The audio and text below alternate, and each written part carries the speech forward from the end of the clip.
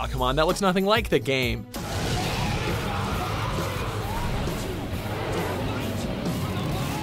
Welcome to WatchMojo.com, and today we're counting down our picks for the top 10 misleading video game trailers. Before we begin, we publish new videos every day, so be sure to subscribe for more great content. Number 10, Microsoft Kinect.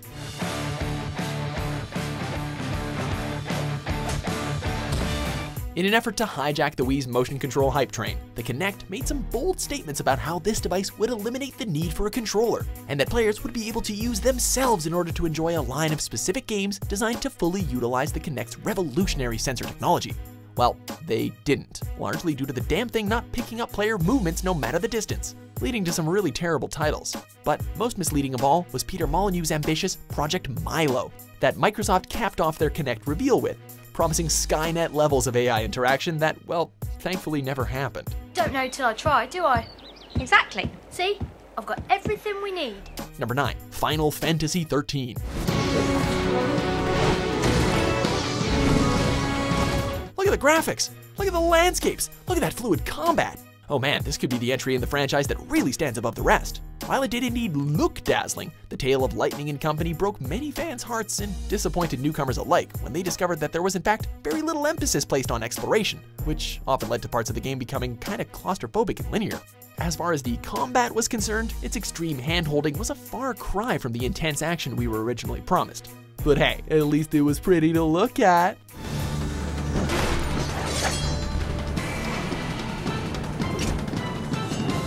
Number 8, Bioshock Infinite. Not since we took that first dive to Rapture has a game managed to give us that perfect blend of harrowing storytelling and fast-paced combat. Booker and Elizabeth's journey through Columbia certainly made a lot of people's game of the year, and rightly so. But you can't deny that none of the amazing features we saw made it into the product. Oh! We got him! The power to make an opponent's gun levitate and shoot its owner? Elizabeth and Booker coordinating to create a lightning storm? Don't get us wrong, we were pretty happy with the end result, but we would have liked to see some of the stuff that's in the trailer in the game, you know? I just need a moment. Number 7, Destiny. Silently protecting us. The last city on Earth. Remember the hype surrounding this title? How it was going to be the next big franchise that could stand shoulder to shoulder with Bungie's other video game triumphs? How the trailer made it seem like players would be thrown into an epic sci-fi FPS RPG with a thrilling narrative that saw them as the last defenders of humanity. As guardians, we will stand together. Seize our destiny. Well, cue the obvious disappointment, as we discovered that the game itself seemed to provide the bare bones of the actual trailer, with the rest slowly being handed to us in chunks via DLC. Dissecting what could have been a genre juggernaut as a way to earn some extra cash, that's a pretty crappy destiny to hand your fans, Bungie. I don't even have time to explain why I don't have time to explain. Number 6, Halo 5, Guardians. And I've never seen a more determined soldier than the Master Chief. In the months leading up to Halo 5's release, Microsoft ran a very extravagant marketing campaign with trailers and an extensive audio play called Hunt the Truth, painting the iconic Master Chief as turning traitorous not only to the UNSC, but to humanity in general. So years later, when the Spartans landed their bloody anti-insurrectionist campaign in the outer colonies, many of those Spartans were simply the harvested children of those communities. With so much buildup surrounding Master Chief's allegiance, as well as the eventual battle with Spartan Locke, we were promised a true clash of the Titans. And what did we get?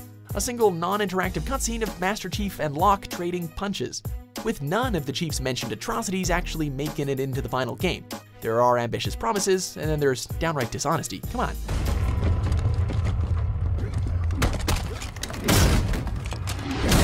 Number 5, Metal Gear Solid 2, Sons of Liberty. 俺たちは新型メタルギアが極秘裏に輸送されるという情報を掴んだ。 After the monumental entry that was the original Metal Gear Solid, fans were eagerly awaiting to see what Solid Snake's next mission would look like on the PS2. And we did, for a little bit. As it turned out, the trailer had only shown parts of Snake's mission, failing to mention that we would spend the rest of the game as Raiden. So, who was this pretty boy? What the hell happened to Snake? Granted, Raiden has now become an accepted part of the canon, and Sons of Liberty is recognized as a very good sequel. However, you can only imagine the initial sense of betrayal that fans felt when they discovered the Switch. Number 4, Aliens, Colonial Marines. Lasco, that's inches of reinforced steel. Why the hell you think I'm making you check it out? Talk about stepping on a much beloved franchise. Fans had been dying for a chance to team up with their friends and take on a xenomorph horde in an epic FPS that would blend together the action and horror of the original James Cameron hit. Instead, they were greeted by a visually downgraded blunder of a game that had virtually no atmosphere, barely any of the scripted events shown in the trailer, and broken AI that made the Xenos kind of a joke instead of a threat. Topping it all off, you spend most of the game getting into gunfights with other humans. Other humans! The game is called Aliens!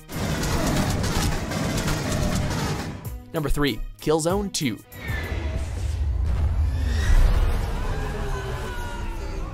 At E3 2005, Sony attempted to demonstrate the power of the upcoming PlayStation 3 by showing off gameplay for the upcoming Killzone 2.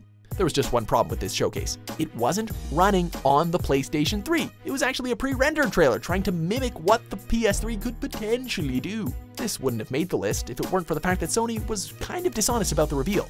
Sure, it looked pretty, and by the time Killzone 2 was released for said console, players did enjoy it. But come on, Sony, don't do that again.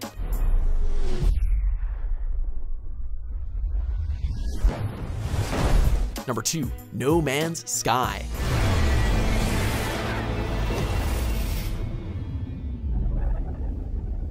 And the hype machine disappoints yet again, but who knew it would fail on such a colossal level? For months, fans had been foaming at the mouth at the prospect of a sci-fi game of this scale, with billions of planets to explore, promising a unique experience for every single gamer.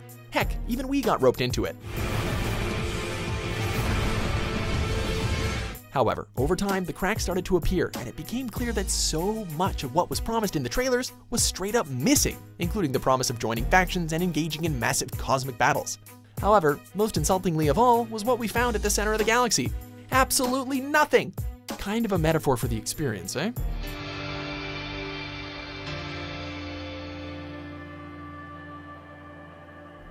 Before we reveal our number 1 pick, here are a few dishonorable mentions. Hi, I'm Justin Marcus. Welcome to Dot Connection, my digital gallery made of underground art and music.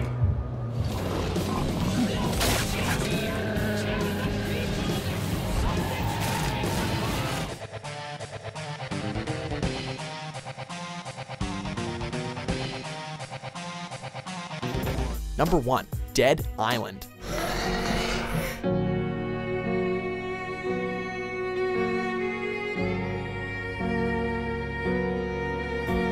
Cinematic, haunting, breathtaking.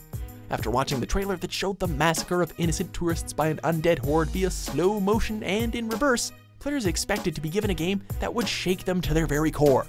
A truly terrifying experience that would blend survival horror with a deeply emotional narrative.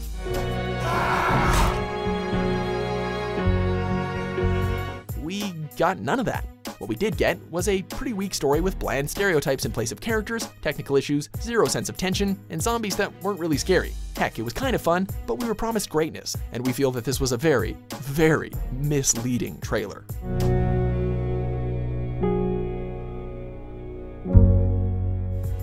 Do you agree with our picks? Check out these other great clips from WatchMojo and subscribe for new videos every day.